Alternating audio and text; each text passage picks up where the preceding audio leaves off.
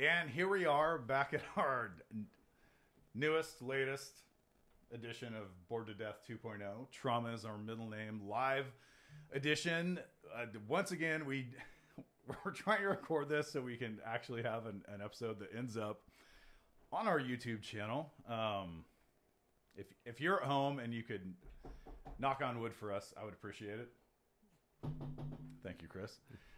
I don't know if this is real wood, but close enough. It looks like it. Exactly. Guys, before I get into anything we're talking about, which is today is generational trauma, I have a need to talk about something, and for several reasons. Excuse me. First and foremost is what I'm going to start out with is very relevant to trauma in and of itself, which is obviously the overall topic of Bored to Death 2.0. Trauma is our middle name. But also the number of people that are very near and dear to me in the country of Australia. A few days ago, there was a horrific event at a, sorry, I've got to reference my notes, at a Westfield shopping center, and please, I apologize if I'm pronouncing this area wrong or anything like that. Bondi, where several stabbings happened. 6 dead. And this is relevant because this is the type of thing that happens with unresolved trauma. People act out when they don't deal with the stuff that's going on inside their heads, inside their bodies. There's a quote from a book that had a very big impact on me, a very big impact on Chris, and I don't want to go without mentioning that Chris, Dr. King, is with me here today. And that quote is, "Hurt women hurt themselves. Hurt men hurt others." The assailant was a man. All of his victims that I've looked up are women. Those women their names are important. Ashley Good, age 38. Ashley just became a mother. Don Singleton, age 25. Jade Young, age 47. Parika Darshia, Parika's family, I apologize if I'm butchering your daughter's name. I don't mean to. Age 55. And Don Singleton, age 25.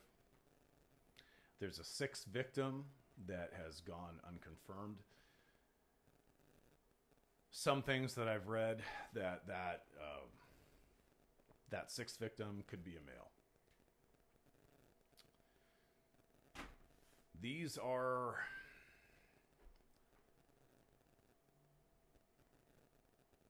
daughters, mothers, cousins, friends, mothers. And not to leave, if that is a man, someone's son. possibly someone's father. I don't know many details about the sixth victim. This is why dealing with our trauma is so massively important. Because let's face it, guys. And when I say guys, I am mostly talking to men. More times than not, when men bury their trauma, they hurt other people. And we've seen that over and over again, especially in this country. I know the United States is not unique to this. That phenomenon manifests itself all around the world. And that just reinforces how important this mission is that we have at Bored to Death 2.0. Trauma is our middle name. So think about Ashley, think about Dawn, think about Jade, think about Parika.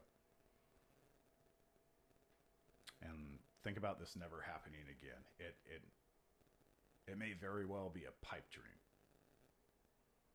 But I'll tell you what I'm not going to think about. And I tell you whose name I'm never going to mention. The assailant.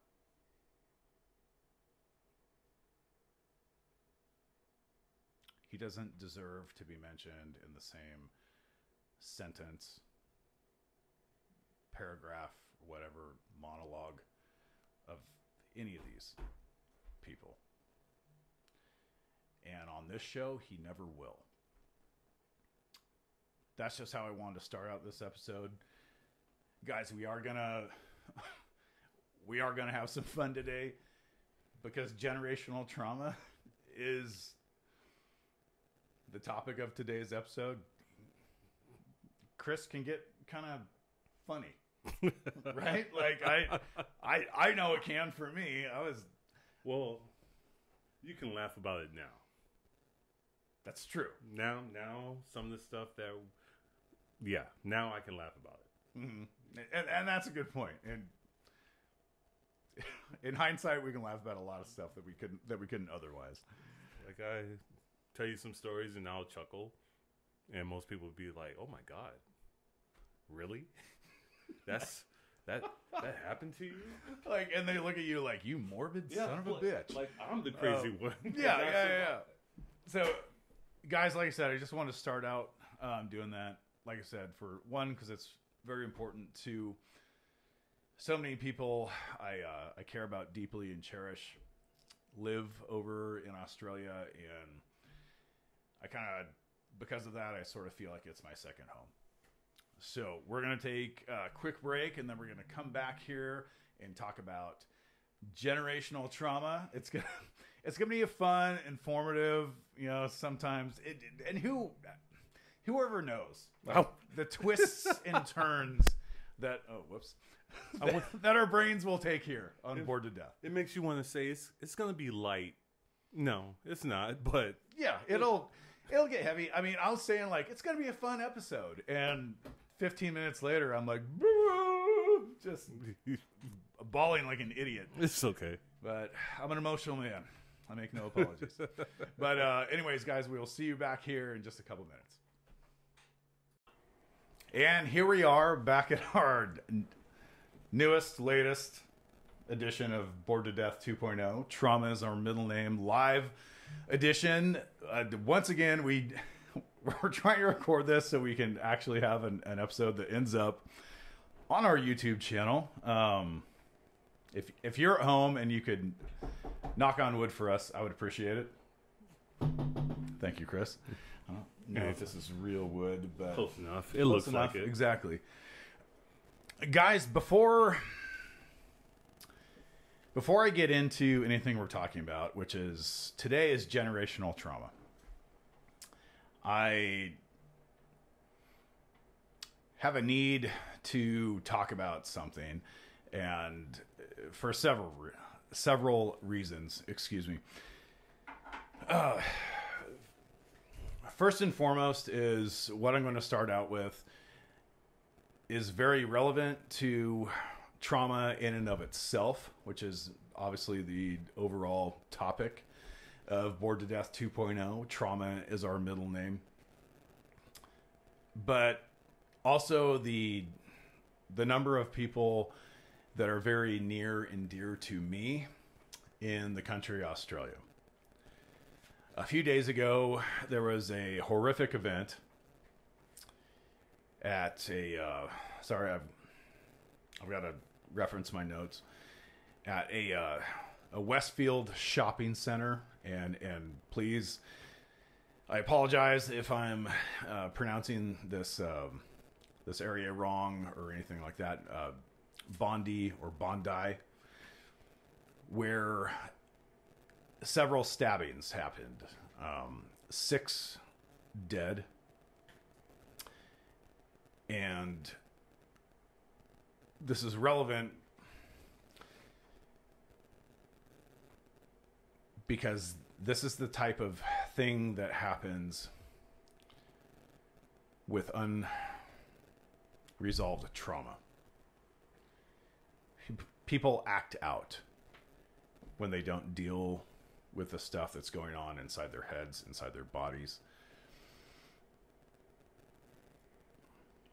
There's a quote from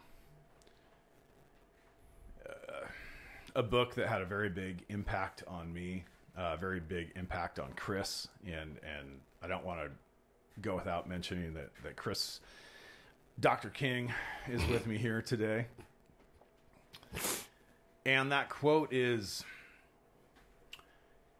"Hurt women hurt themselves.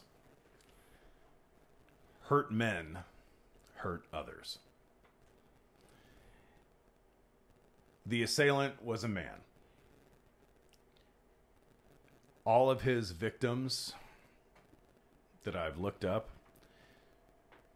are women. Those women are, their names are important. Ashley Good, age 38. Ashley just became a mother. Don Singleton, age 25. Jade Young, age 47.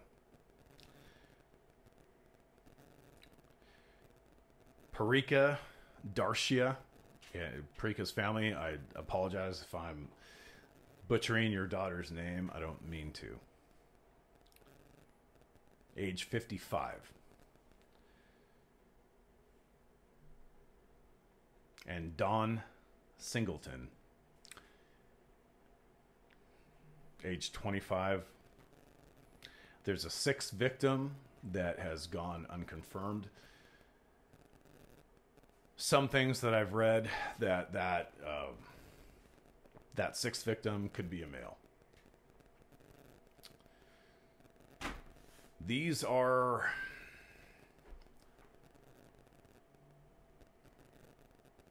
daughters, mothers, cousins, friends, mothers, and not to leave if that is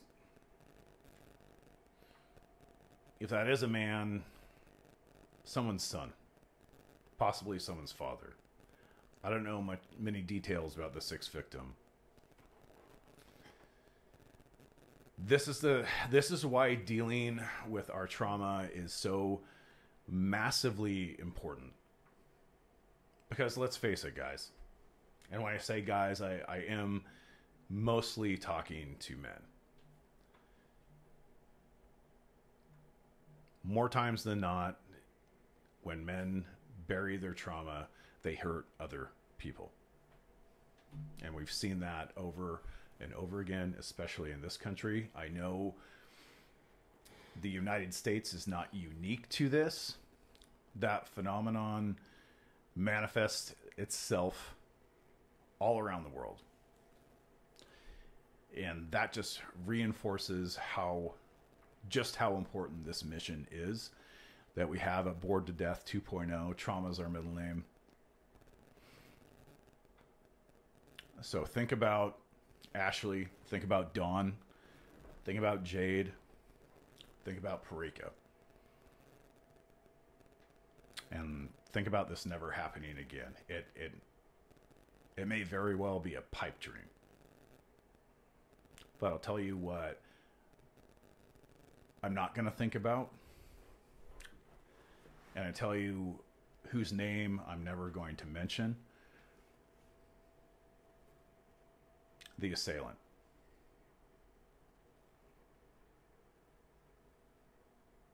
He doesn't deserve to be mentioned in the same sentence, paragraph, whatever, monologue of any of these people.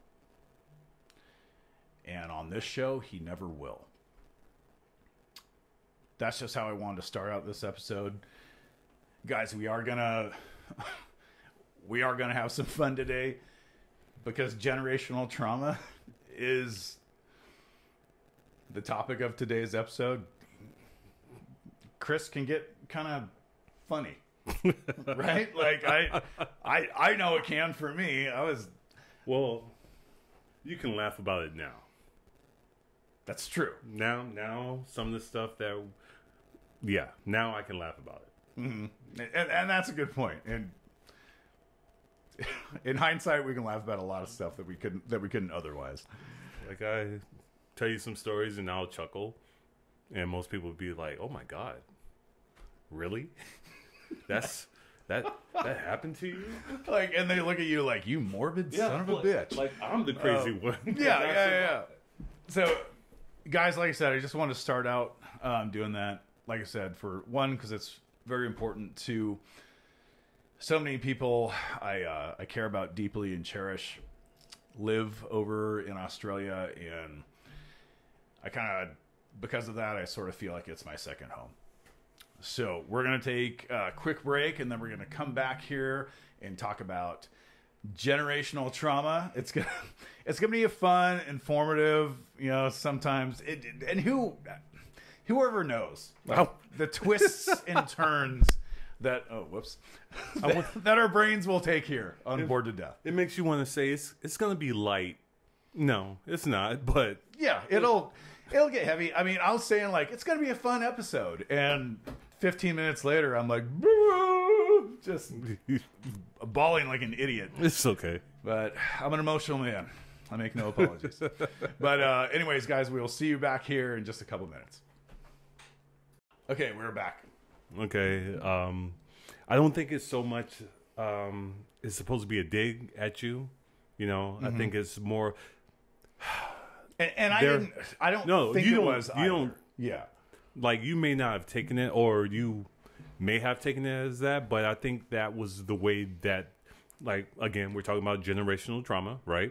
Mm-hmm. And I think that was the way that their parents spoke to them to get them in gear. I took it as a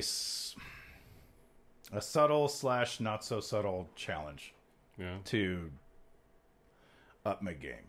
Okay. That makes sense. Like when I was talking about which is good. No, it is. Which is healthy. Yeah. And sorry, I don't mean to cut you off. I meant to do this before, and Chris, I'm sure you probably want to do the same thing. And I think it's important that we take the time to do this.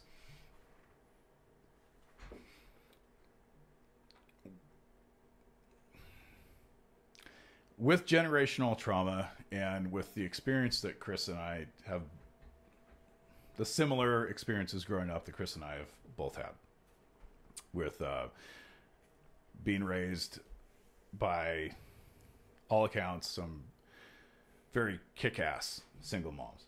Most definitely. And there's no instruction manual that comes with being a mother ever. No matter how much support they have.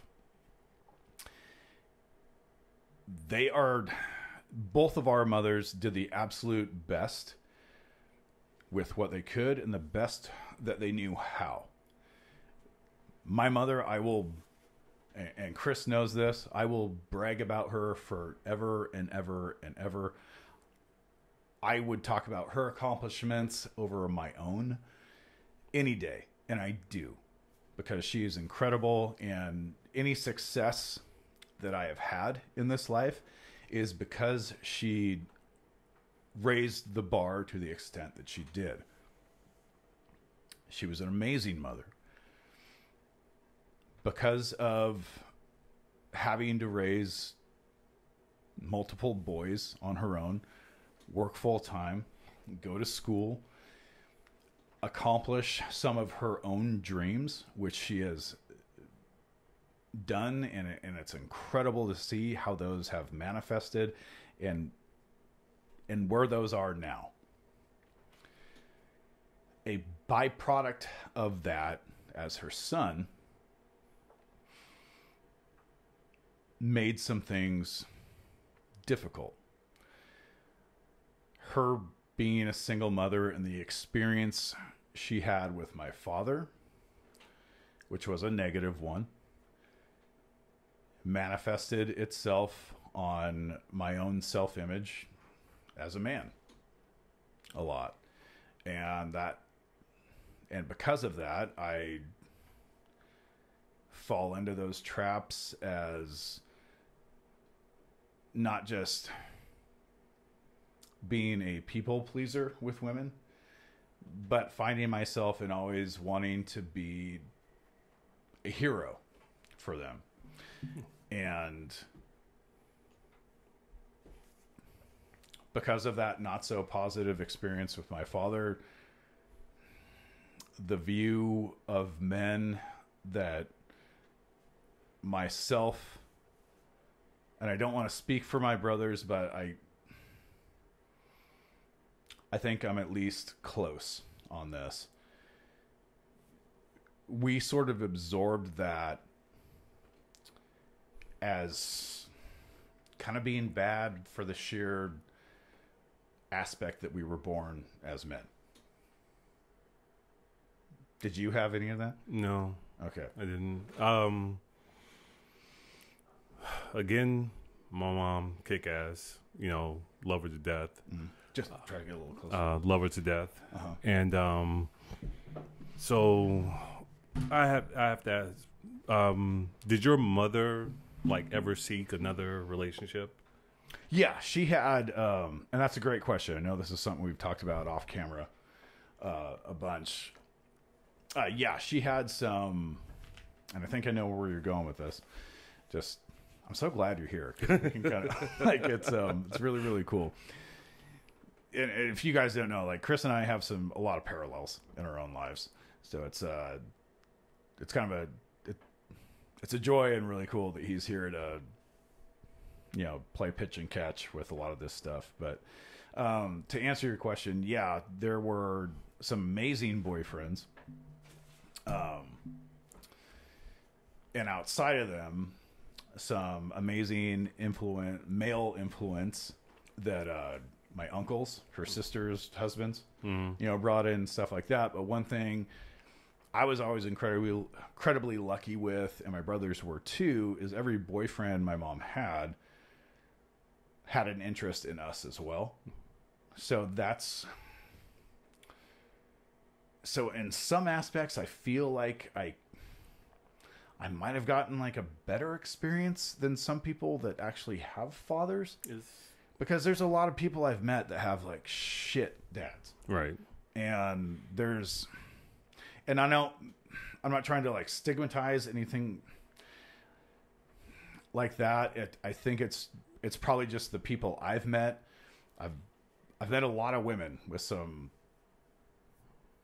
dads, and I don't want to add to any stereotypes about daddy issues or anything like that. I'm not trying to do that at all. I can, like I said, I always state this, I can only speak from personal experience. Exactly. And I know there's a lot of men that have had that same experience as well, but that's just, from my own. But yeah, those boyfriends were always really involved. Okay. So with her experiences with your father kind of led her to seek companionship, that wouldn't put her in that position anymore, right? Seemingly so, I would Okay. guess. Yeah. Well, so that, like we say, we have a lot of parallels. This is where we veer off, of course. Okay.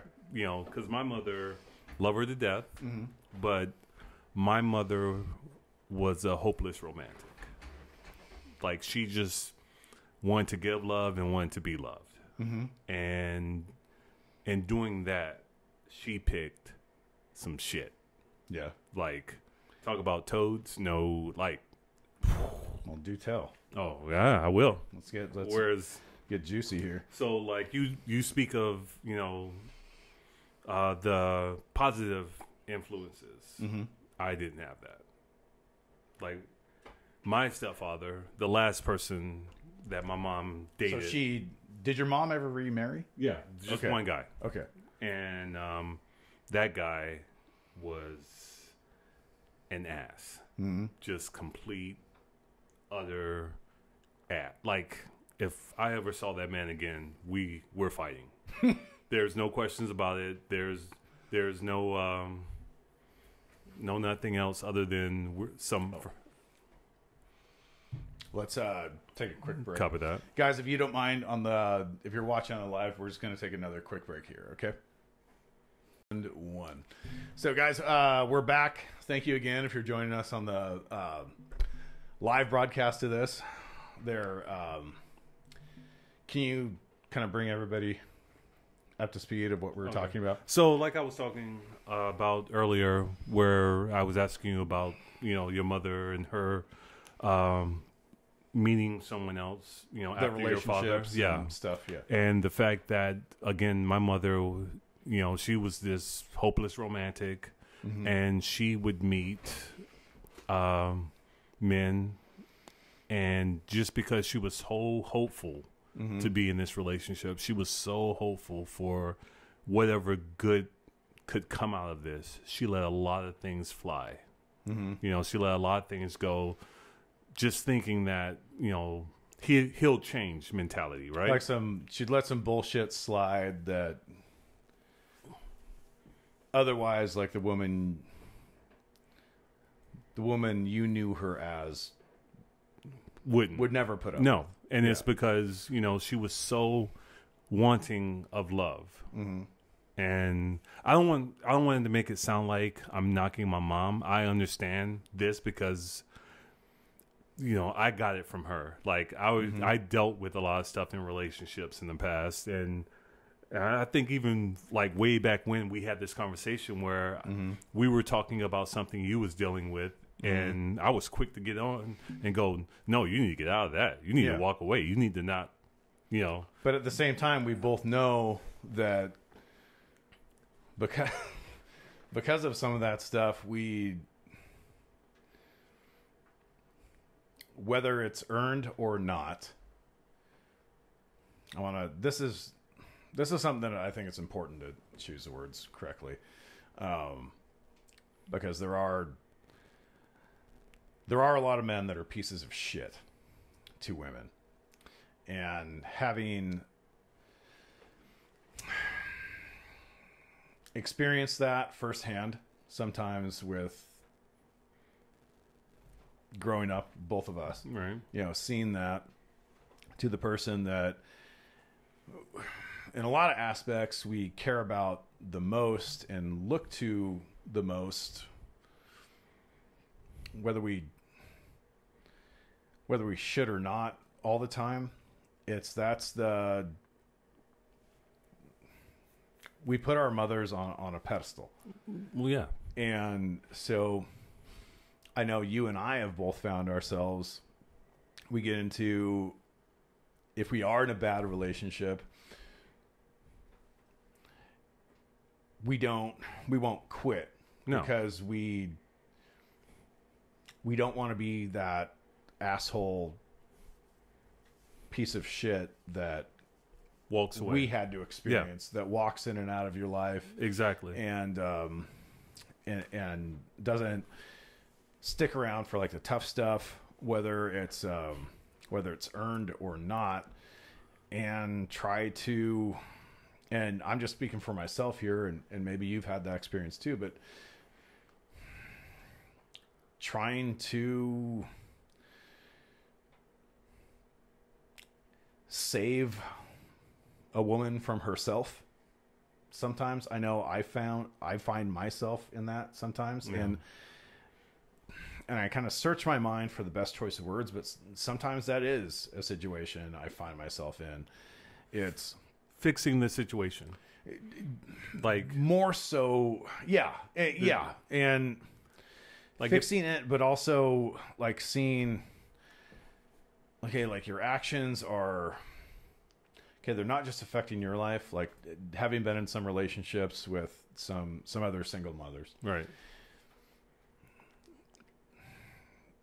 like realizing, and I don't mean to come off any harsher than I don't mean to come off incredibly harsh, but there's some that's like, okay, your actions are not just affecting you.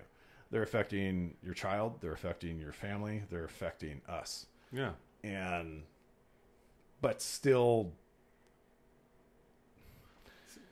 going through it with them because you don't want to be the quitter, because constantly in your mind you think of yourself as that piece of shit guy that and fucked that's over the your thing, mom. you do that and you don't realize you're doing that to your detriment. Mm-hmm. You know, you want to be the bigger person, you want to be the savior, maybe whatever it is. Like you say, you don't want to quit. Mm-hmm. You want to show that you are in this, you care, you know, but that I'm not like other guys. yeah, but then you have that friend again on the outside looking in, and they can see what's going on. Oh, where your friends they've got 20/20 vision. oh yeah, and that's the thing. Like my mom, the last time I remember, again, it was my stepfather, and she overlooked so many things, and it didn't resonate with her until it started getting physical. Oh. And it started with her, and then it came to me, and that's when, you know, she decided, okay, this is a bad situation, you know? And again, it's just, that was one of those things. Like, even, like, to this day, you know, like I said, my mom, she just wants to be loved. You know, she has love to give. She wants to give love, and she wants to be loved. And, you know, that's her thing. And I used to be like that for so long. And I put myself in situations like that as well. But then, Can you give I don't would you mind sharing an example?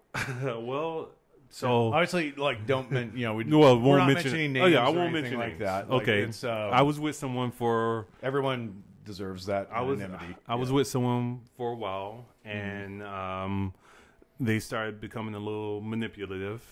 They started separating me and my friends, and they were pushing marriage. Like, when you say separating, like trying to divide yeah, between. yeah, like not wanting me to see my friends, but you know, we were always doing something with their friend group. Did she sort of try to make your friends out to be a bad example on you? Or No, it was just something? more. No, it wasn't more. It was just more so not wanting me to go do something with my friends by myself. Okay. Or if, you know, it was a group thing and she was invited, not being available at that time. Oh. So it was never negative. Like, she never said anything negative about my friend group. But it was very subtle. Yeah, it was just we didn't have the time, but then all of a sudden, when her friend group, we had the time to go do this thing, right? And you know, with our schedule, it's stupid. So Oh yeah, you've got to really pick and choose how you spend that time. Well, because it doesn't exist, right, a lot of it. and so you know, you go through that, and then it was, well, she wanted to get married. And so first it was the promise ring. You know, I had to get a promise ring to show that I was in this for the long haul. You're committed. Yes. And then I got the ultimatum. I want to be engaged by this date. By this month, I want to be engaged. And if I'm not, we have an issue. So right? how did that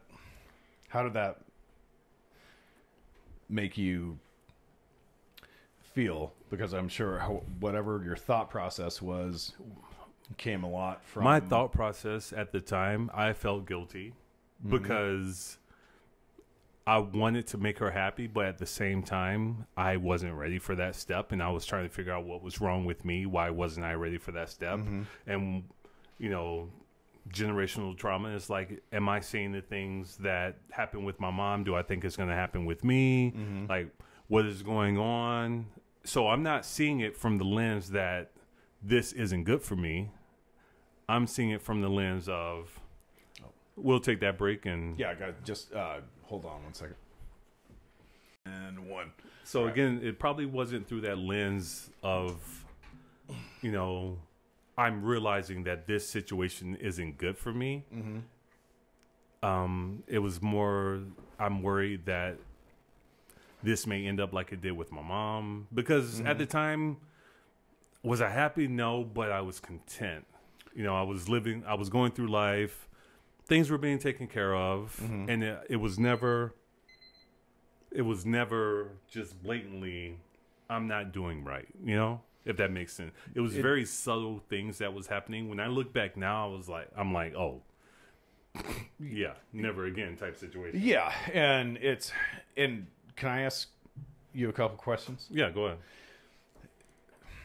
So when this was going on, when that ultimatum was put to you,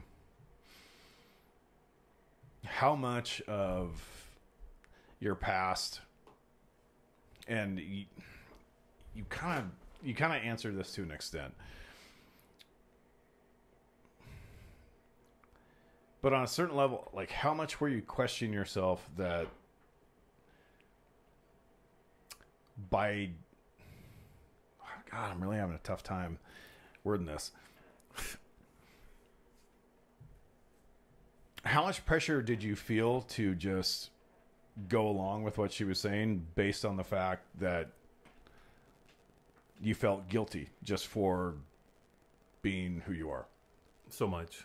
Like, all that pressure in the beginning when I got the ultimatum, and my mindset was... How do I put this? My mindset was, there's nothing wrong. You know, we're good. Why can't I just do this? What is wrong with me? Why can't I just go along with this? Did you ever, was there ever a time you talked and I guess have that conversation of why is this date so important to you? No, actually, yeah. And thinking about it now, it was because and I asked that question because I've done that too. And I realized it could be, even though this seemed like I was in a situation with like a pushy woman with extremely high expectations, that I was also in a lot of those times too chicken shit to ask the right questions. Yes. And exactly what it was. I was afraid. I was afraid to ask that question because, again, I'm thinking somehow this is my fault. Why am I not ready for this? What is going on with me that I am not ready to take this step? I say I care about her. I say I love her. You know, we're living together. Yeah. It's like for all intents and purposes, at this point, I should be ready to start, you know, to take that next step, right? Yeah. And so, you know, and then I have a talk with a friend, and I tell them what's going on, what the situation is, and he just pretty much right out told me, he's like, run, man. Just run. And I'm like, what? He's like, no, seriously, run. This is not for you. Just run. And then I didn't argue with him. I didn't think about it. Or it's just, I just went back to the fact that there was an ultimatum placed on it. And it's like, if you care about somebody, like, I understand this is something you want, right? I get that. But if you care about somebody, do you really put something like that on them? The answer is no. I would say, and obviously I'm on the outside looking in, and hindsight is 20/20. Right. And God knows I've had my fair share of, monumental screw ups. I would say she was wrong to do that. Your friend also wasn't giving you the best advice. Probably not, but at the same time, Uh, he was more worried about me than he was about her. Right. He cared a lot about you, and I Right. think that's obvious. But that's kind of in a nutshell some of the stuff when we're talking about generational trauma is the stuff that we witnessed growing up, like those, whether or not, like, if you asked those important questions, if the answers were palatable or not, is that in a lot of times in the past, you and I haven't even taken that step. And because of a lot of the stuff that we grew up with. Being afraid to ask those questions. Yeah, being afraid to ask those questions. Being afraid to have that talk. Yeah. Because, and that's something... But when you feel like you're in the wrong, it's hard to, Right. When you feel like a bad guy just by existing. Yeah. Sort of. Yeah. And it's like, so even like if I have this talk, I'm going to make it worse because I'm already in the wrong. Right. So I can't make it better if I have this talk, So you just swallow it, eat it. And it's like, if it wasn't for that friend, give me that advice and me mulling it over, I would already be divorced, And I only say that. I don't mean to laugh. I don't No, and I only say that because, like, after I had this conversation with her, and it's like I didn't like the ultimatum, and she just basically said, "Well, then we're done." And it's like, okay, well, we're done, and then I moved out, got my own place within a year. And that's so weird in and of itself. Like the lack of flexibility there. And granted, like, again, hindsight being 2020, you obviously made the right decision. Right. Because if she had zero flexibility to incorporate your feelings and why you felt some way and plugging those into like her plan and being like, okay, I can adjust this at least a little bit to accommodate to the person that I'm in love with enough to, and that's my thing is spend like the rest of my life with them. And that's my thing is like, I got the ring. This ring signifies that I want to be with you. I want to ask you to marry me someday. I'm just not ready at the moment. And it's like, why rush? Like, why push that? What is so important about this being engaged and being married and whatnot? And again, that first ring, the promise ring, yeah, was by her request. correct. Yeah. To prove. So she had already asked, like, okay, if you do this for me, that shows me that you're Correct. committed and into it. Exactly. But if you don't commit to this exact date, then you're not into it. Exactly. And like, so within a year of me moving out, us breaking up, within a year, she was married. And that's heartbreaking because of the time, for a couple reasons. One,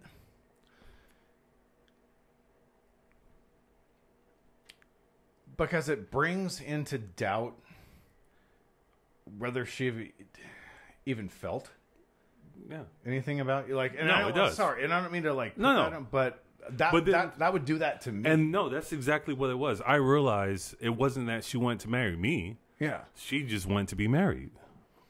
Like, she wanted that status of being married. And in her defense, and I don't say this as being like any less of a friend to you. You know I love devil's advocate. Yeah, I'm just, that had to be some of her generational trauma. And it Right? may as well. Like, it's possibly because I don't want to like come to any conclusions. No, but but in the realm of possibility, I think it's possibly. okay. Quick break. One more time. This is okay. Cross your fingers, Chris. Okay, we're back on. But and like you were saying, that may be a part of her because I mean, and this is the thing too. Came from a loving family, you know, father, mother together forever. You know, siblings, they were all married. So I don't know if that was the where she felt like she needed to be married to be whole, which or to feel like one of the guys for in her family. Yeah, like and that's the thing, and that I never felt any pressure from her family. Like her family loved me, I loved them. I even see them from time to time. We speak, and so yeah, and it was just, and to me the thing was it wasn't to me that she didn't care. That wasn't my mindset when I found out she got married. It was just I was a puzzle piece. It's like she had this puzzle, and one of the pieces of this puzzle was marriage. And I was just a piece that fit in that, I was a puzzle piece that would fit there. Can I ask some follow-up questions? Go ahead. So, coming to that conclusion that you did, I know if that was me personally, that would bring even more doubt into my heart and mind whether I was a worthy man. Yeah, no, did you was that going on too? Oh yeah. Yeah, when you realize that they weren't in love with you, they were in love with the idea of you, and it wasn't you as a person. It was just the fact that you were a man that fit this role of being a man in their life, which is really fucking tough because it's like, as you stated, it's not you. And it's not necessarily the man you could be.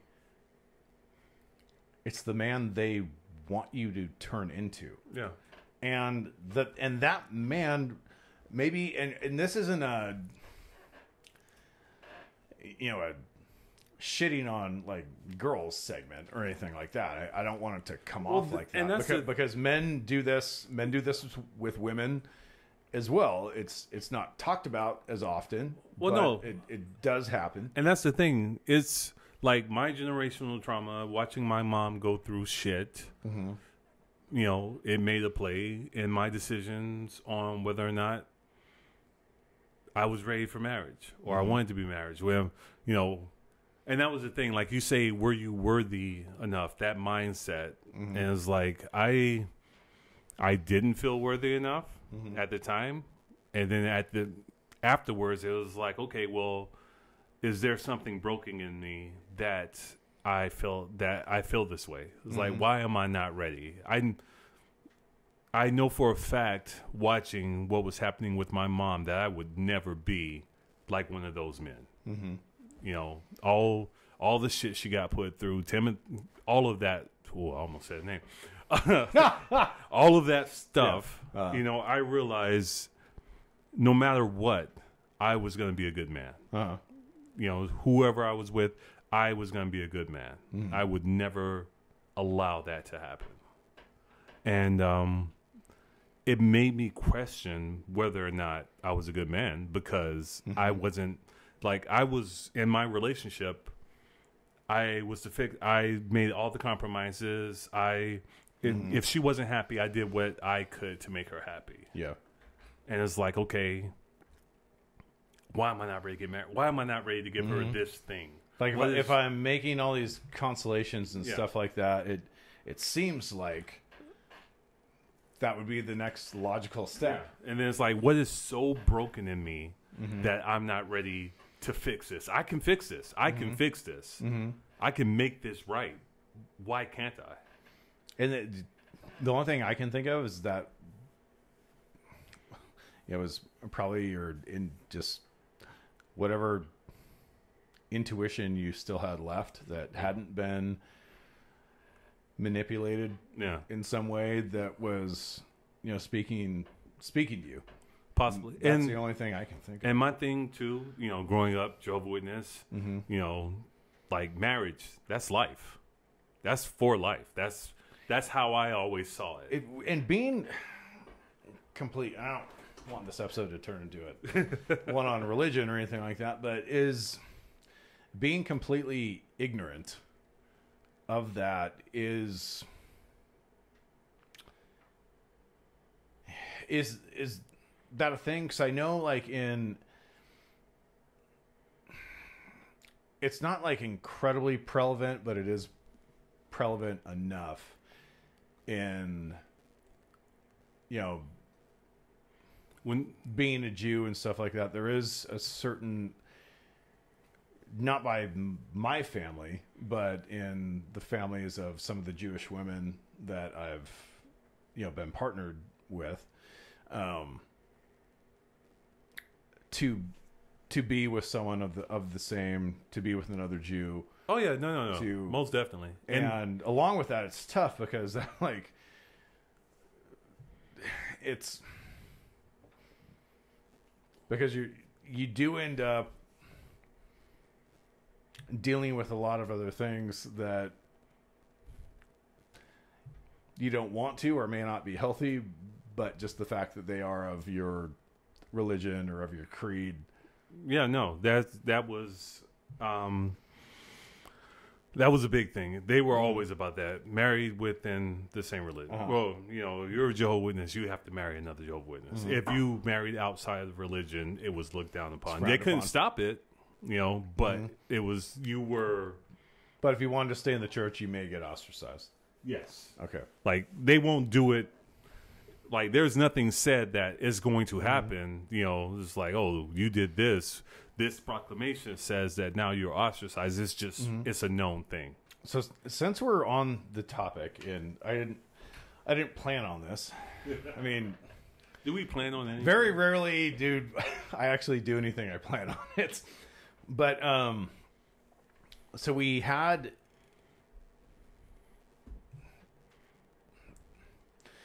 talked about your religion a little bit. Okay. Yep. When I was having a conversation with, I'm going to give a shout out, Poyer, if you're out there. You're a good one to talk to. Ryan's got a lot of knowledge about a lot of shit. And he's someone I really enjoy getting into some of these like deeper conversations with. And as I say that, I completely lost my train of thought. Jesus. Why did I do all those drugs back in... Never mind. Thank you. Every decade. I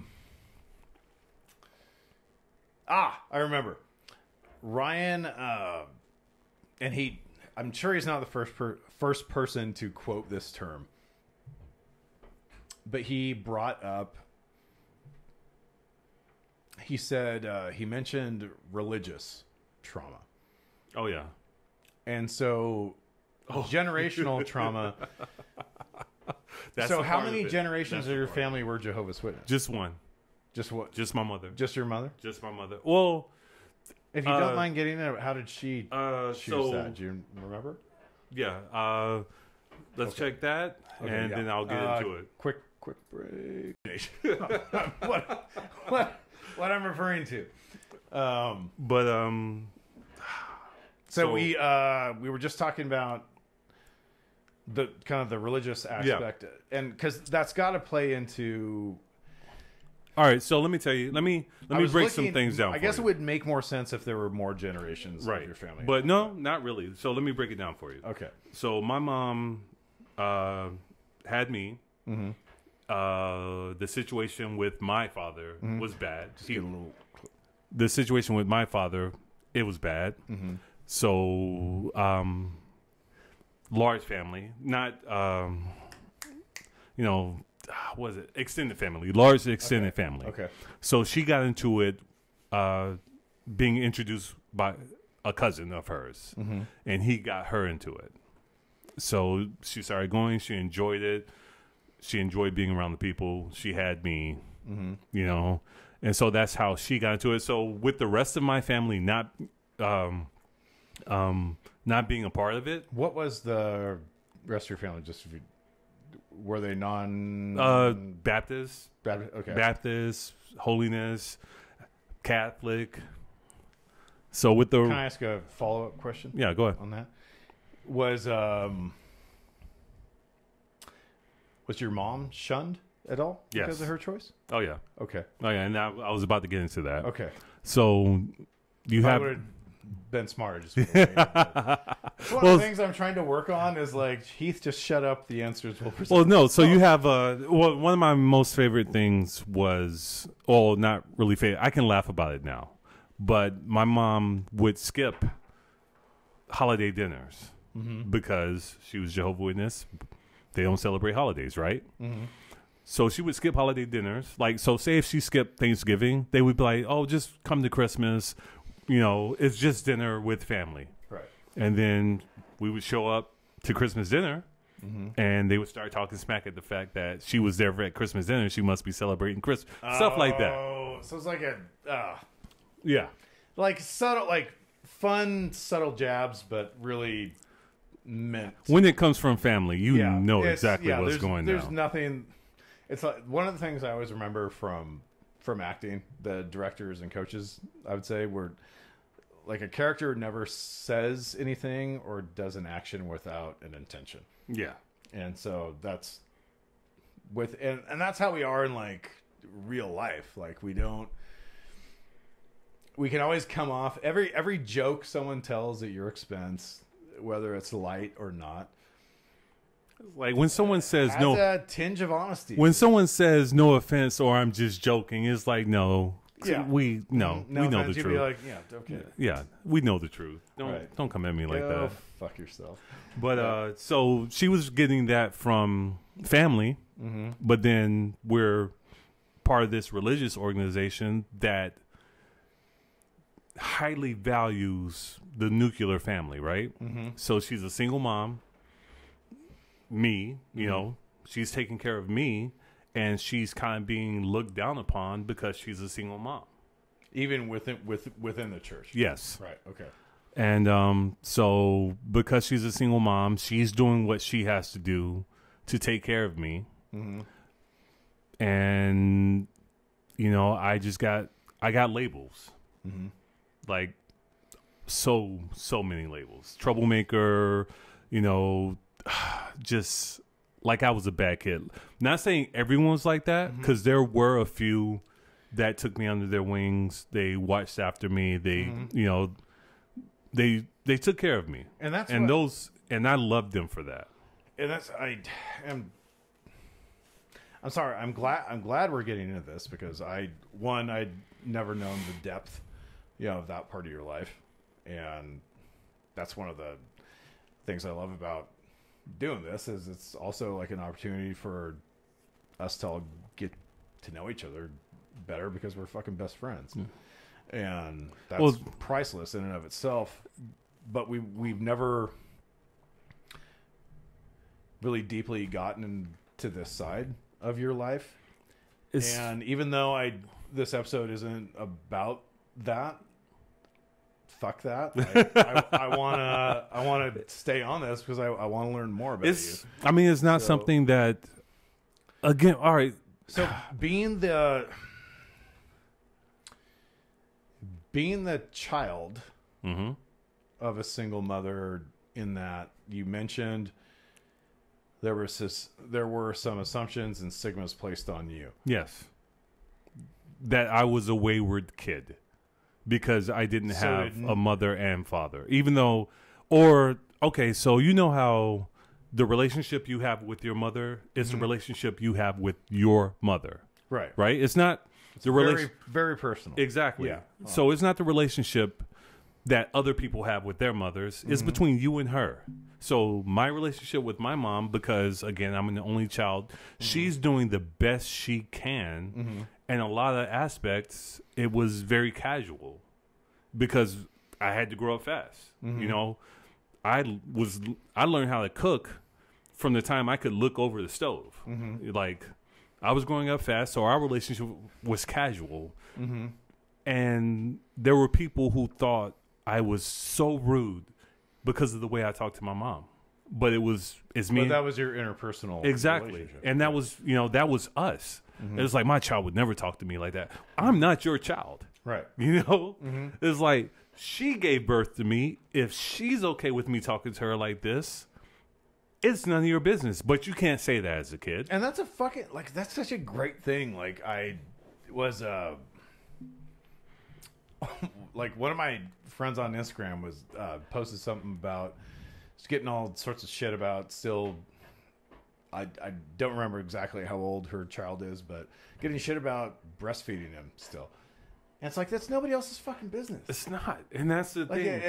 it's just like, and I used to hate this fucking phrase, but stay in your fucking lane, people.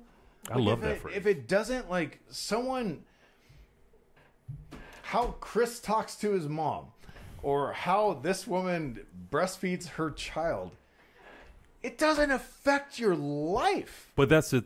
It doesn't. And as much as you think it might, and as much as you think about, like, all the things, well, it could, like, start this, snowball effect, and then, like, all this other shit blows up. First of all, no, it can't. Two, even if it did, who gives a fuck? Well, that's the thing, though, especially when it's a religion, because everyone believes all children should be like this. All children should fall in this mold.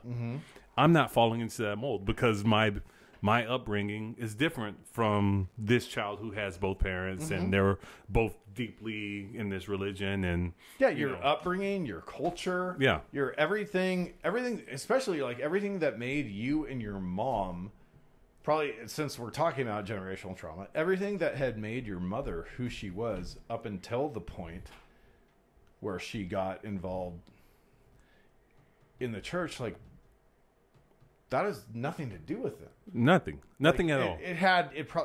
I'm sure it had something to do with her joining the church because she was looking for something. Yeah. Most people get into religion of anything type. They're looking for something, right? Correct? They're looking for some sort of answers or a place and you know what? One of the conversations we had downstairs when you first got here, an identity. And let me say this: my mom is like generational trauma. My mom is a survivor, like straight up. Like, I talk about the fact that she wanted love and all of that stuff, and a lot of that was because of how she was raised. My mom is a survivor, and I believe she deserves all that she wanted, and it hurts that she wasn't able to get that, but exactly, I definitely know. Yeah. So I wanted to put that out there. It's, again, it's generational. The things she had to deal with that she passed along to me, the things that I have to deal with that, I made. My hope is to never pass along to anyone else. But again, this right here is the perfect outlet for me not to do that, to be able to express myself and talk about it. And that's one of the things I love about doing this. We're going to make this a two-parter, so we'll call this an episode. Sounds good. And guys, we'll pick up. Hope you guys enjoyed this. If you're on the live, hope you guys have gleaned something from this. And is what I would ask you is to kind of look at some of the things you've been through, some of the things you were raised with, and ask yourself, Okay, how is that? Well, let me stop this. I don't want to.